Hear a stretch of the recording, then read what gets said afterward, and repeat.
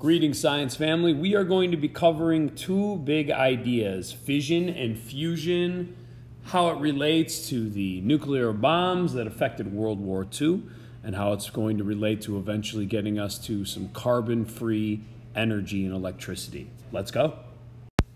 First thing we want to start off with is talking about nuclear fission. To say it simply, when the nucleus is going to split into two smaller nuclei, that is nuclear fission. Now, the fission that we've focused on quite a bit is the fission of uranium-235. That was used in one of the bombs in World War II, one of the atomic bombs, and it simply starts by one neutron hitting a uranium-235 isotope. Now remember, uranium-238 is the normal or most popular or most abundant isotope of uranium on the planet. 99.3% of all uranium is uranium-238. So that means less than 1% of all uranium-235, is available. So it's a very, very small amount. And it takes a lot of energy in order to separate uranium-235 from uranium-238. But anyways, once uranium-235 gets hit with that neutron, it absorbs that neutron and becomes uranium-236. That is very unstable, and it actually splits apart into two nuclei, krypton-92 and barium-141. Just as important is it gives off 3 neutrons. So you started with 1 neutron and you ended with 3 neutrons. And that's where the importance comes in for fission and how you can produce a lot of energy. The thing about a fission reaction is you can start what's called a chain reaction. Because you started with 1 neutron and you ended up with 3, 1 neutron now creates 3 opportunities for more fission to occur. But if a neutron hits something like uranium-238, it's not fissile material and nothing happens. If it hits another uranium-235, though, that process of fission is going to happen again. And it's going to create 1, 2, 3 more neutrons. If those neutrons hit uranium-235, the same thing happens again and more neutrons form. So that means the reaction can continue if you get fission started and you have more uranium-235 atoms available. This is an example of how quick a fission reaction can grow through a chain reaction. Remember, uranium-235 splits and creates 3 neutrons. Those 3 neutrons create 3 more fission reactions, which in the end create another 3 neutrons each. You can see how you went from 1 to 3 to 9 neutrons in a very quick amount of time. If you can do this over and over and over again, this can create a huge amount of energy. The question is, why is there so much energy when a fission reaction occurs? Well, the strangest thing happens when that one nucleus breaks apart into 2 different nuclei. A little bit of mass is lost. It disappears. So if you think of it like if you cracked a cookie in half, put one in each hand, and then you put the cookie back together, you'd have the whole cookie. Well, strangely enough, when an atom splits, if you tried to put it back together, it wouldn't be exactly the same. For some reason, there's a little bit of mass that's missing. The interesting thing is that mass was converted into pure energy. Now, what does that have to do with tons of energy being from a small amount of mass? Well, if you look at Albert Einstein's equation, E = mc squared, the idea is if you have even a little tiny bit of mass, but you multiply it by this c squared, it becomes a huge number no matter what. The speed of light is 300 million meters per second. So if you take 300 million and square it, that is a humongous number. So even though the little tiny mass that might be lost in this fission reaction is small, multiplying it by 300 million and by 300 million again makes this tiny number huge. So when a fission reaction occurs, compared to the size of the atom, the amount of energy given off is tremendous.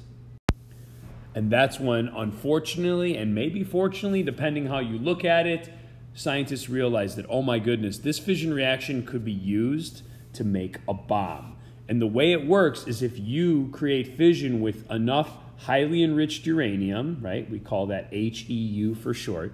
If you have enough uranium-235 in one place, you can create a runaway chain reaction, right? Here's a picture I borrowed from viewimages.com. It is a picture of the plutonium bomb that is a runaway chain reaction. That was the second bomb that was dropped in World War II. Let's go into how these guys work. The first bomb dropped in World War II was on August 6, 1945, and that was dropped on Hiroshima, Japan. Little Boy was the smaller of the two bombs and actually used uranium, highly enriched uranium, so that it was mostly uranium-235 isotopes. And what it was a gun-style bomb that actually shoved one piece of uranium into the other extremely fast. As long as one neutron moved to another uranium-235 atom, fission occurred and the runaway chain reaction happened. Now remember, if a little tiny uranium atom splits, it's probably enough energy to make like a little tiny grain of rice in your palm jump, okay? Move a little bit. So that's not tons of energy, but when you multiply that energy of a little grain of rice jumping and you multiply it by billions of atoms that all split in less than a second, a little tiny grain of rice energy multiplied 1 billion times becomes a huge amount of energy. It's enough to level a city, and that's what happened.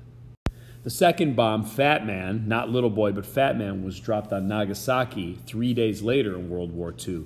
And this was a different bomb. In fact, they had to test this bomb ahead of time because they were concerned if it would work or not.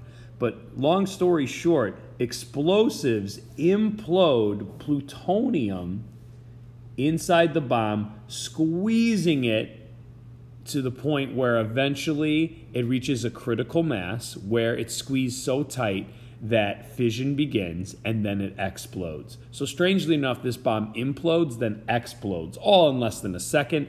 It's so fast, but it goes through fission. And in this case, it wasn't uranium-235, it was plutonium that was going through fission reaction. Some famous footage of atomic bombs. The famous shape of the mushroom-style cloud happens with all atomic bombs. Buildings were destroyed. Someone said the stat of 77,000 buildings in Japan, and 70,000 of them were ruined in Nagasaki and Hiroshima. Just incredible destruction. Unfortunately, people were burned from the heat of the bomb. The radiation as well affected people in the fallout. It was a horrific, horrific event. The city really was torn apart, and majority of life in those towns stopped. So that was fission, the splitting of an atom, and nuclear fusion is the opposite. Instead of splitting of the atom, you're joining two different nuclei together to make one. So you're shoving a nucleus of one thing and a nucleus of another thing together to make a bigger one. So if you take hydrogen and shove them together, you can make helium. And just like in fission, you end up converting some mass into pure energy, and it gives off a huge amount. Fusion is actually what happens in our sun. The gravitational pull in the star is so strong that it shoves hydrogen together at high temps and pressure. And if we want to make fusion occur on planet Earth, naturally, or not naturally, but man-made, we have to somehow figure out a way to make those nuclei join together. Now remember, a nucleus is positively charged, and two positive charges repel each other. So if we want to make that happen, we have to have very high temperatures and pressure. And unfortunately, when we do a fission reaction, we really put more energy in than we get out. So this isn't like this is going to be a great use for energy for us currently. So we haven't commercially used fusion to make electricity because it's really too hard to maintain in its current state. That's not saying that in the future we couldn't use fusion, but for right now, the amount of money it takes to make it happen isn't feasible to make a profit and to use for electricity. I do like this picture though. It's of a nice secretary at the nuclear fusion reactor office, and on the wall it says "Our Founder," which is, silly enough, our sun, which is what we basically base our life off of. It is fusion, which gives us the heat to heat our planet. So thank you, sun.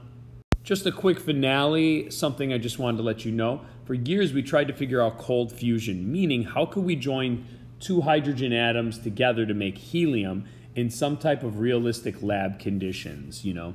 And if we could do that, we could potentially take the hydrogen from water, separate water into oxygen and hydrogen, and find a way to fuse it. Unfortunately, there hasn't been a great way to do that where it's feasible financially, so a company can use that to eventually heat up water, to turn to steam, to turn a turbine, to turn a generator, and make electricity.